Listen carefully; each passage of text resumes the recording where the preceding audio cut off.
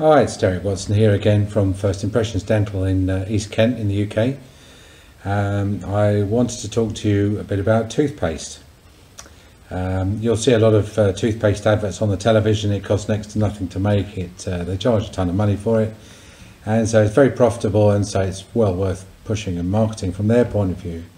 But how useful is it from a patient's point of view? Well, what is the function of a toothpaste? Well, basically, when you brush your teeth, it's a nicer job if you've got toothpaste there. You want something fresh and minty in your mouth. The taste of brushing bacteria off your teeth is not that pleasant, and so toothpaste makes it nicer for you. It makes it more of a pleasant experience. You don't really need to use toothpaste. The simple act of brushing is enough to dislodge the bacteria. And as you know from other videos I've made, really it's just a case of brushing is how you slow down and hopefully stop gum shrinkage in later life. There is one other use of toothpaste, and that is as a vehicle for the delivery of fluoride. It does have fluoride in it, in the concentrations of about 1 part per million, so your enamel will pick up some fluoride from the toothpaste, and that will make it slightly more resistant to tooth decay. So that's the basis of the toothbrush companies advertising toothpaste as sort of a thing to stop you getting fillings. In fact, you'll be far less likely to get fillings if you just cut down on the cakes, biscuits and sugar and sweets that you eat than you would from brushing with toothpaste. So let's just remember that brushing is for gum disease, and toothpaste really is an adjunct for brushing. Now, there are lots and lots of different toothpaste here. I've got a few here. As dentists, we get these sent through as free samples. The patients love these because they can pack them up, you know, now that you can't take liquids through customs. But people often say, well, what's the best toothpaste? You know, which one do you recommend? And I always say that they're all exactly the same. As far as I know, they're all made in the same Chinese factory and just put in different tubes.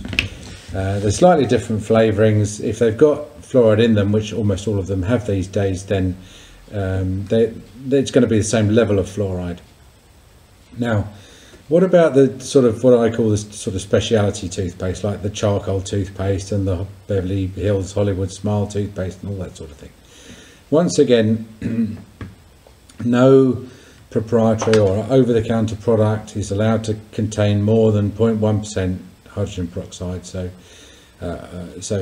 they're not really going to have any whitening effect. The claim for the whitening effect really boils down to them saying, we'll brush the stains off your teeth, and so your teeth will get whiter.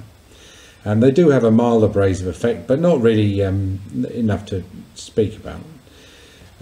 You certainly don't want to brush your teeth with a very, very abrasive toothpaste. There used to be a toothpaste called Eucryl Smoker's Powder, and that was literally like grit, and if you brush your teeth with that, then you would very quickly wear your teeth away. So don't go for anything out of the ordinary. My advice to you is to buy the cheapest toothpaste that you like, where you like the flavour of it, and just just buy it in bulk and just put a bit on your brush, just enough to make it foam up a bit, and you're far better off spending your time making sure that you're brushing thoroughly than you are worrying or spending large amounts of money on what toothpaste. Now, as far as carbon or charcoal toothpaste go, these, I think, again, you know, like every sort of marketing BS, they try and build on some element of credibility, and the credibility is that prior to the advent of all these highly manufactured toothpastes, people recognised that some sort of mild abrasive was a good idea when you were brushing, and so they would brush with something that had a mild abrasive effect. And soot is, I suppose, you could say it has a mild abrasive effect. So, but certainly the fact that it's black doesn't make your teeth white or anything. Any of these other crazy polar bear on the moon type connections that people make with the colour of the toothpaste and the fact that it's whitening your teeth or anything. So please don't fall for these gimmicks. They come and they go. You know, if it's not aloe vera, it's oil pulling, or